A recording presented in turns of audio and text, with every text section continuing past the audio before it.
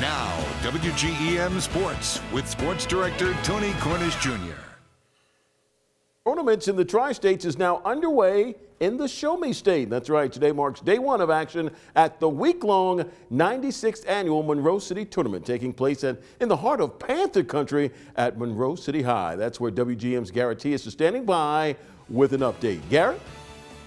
Thanks, Tony. I'm joined here by Monroe City head girls coach, Coach Leonard. And Coach, it's the 96th Annual Monroe City Tournament.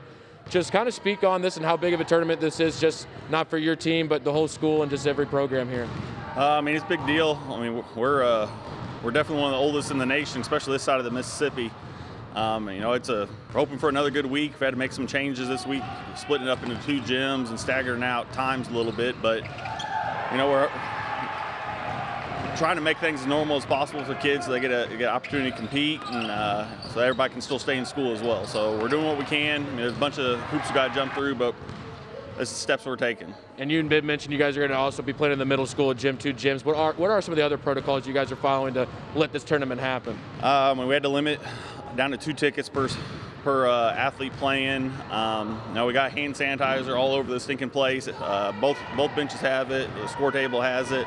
You know, just doing whatever we can. But you know, some people are going to say you shouldn't be playing. Some people are going to say you're doing too much. It just is what it is right now, and we're doing the steps we feel comfortable with to be able to get this to go. And speaking of playing, you guys have been playing really well. You got a nice big win Saturday. What are you seeing out of your team right now that you really like, that you guys want to continue this tournament? Just keep improving each game. Each game's been a little bit different for us so far. Just still trying to feel out process. You know, just hopefully get first round in here and keep chipping away this week and see where we can go. Thank you, Coach. Good luck this week. We're going to have highlights from games all over this week. WGEM at 10. Reporting from Monroe City, Garrett Tias. Tony, back to you in the studio. Thanks a lot, Garrett. Certainly appreciate that. Right now, in fact, in the girls' game that was scheduled to start at 5 o'clock, Monroe City is winning 68-7 at last report against Louisiana.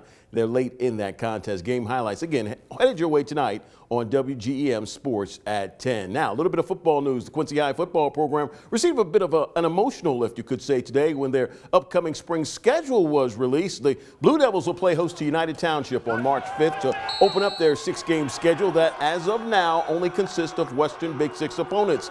Due to COVID-19, the Blue and White were forced, of course, to move their schedule from the fall to the spring per IHSA guidelines. Now, QHS is slated to travel to Galesburg on March the 12th and then face Sterling at home on March 19th. The Blue Devils will face Alleman on the road on April 2nd, followed by a home date against Rock Island on April 9th. On April 16th, Quincy High will face Moline on the road. The schedule, of course, is subject to change. That's a wrap for sports. We'll be back after this.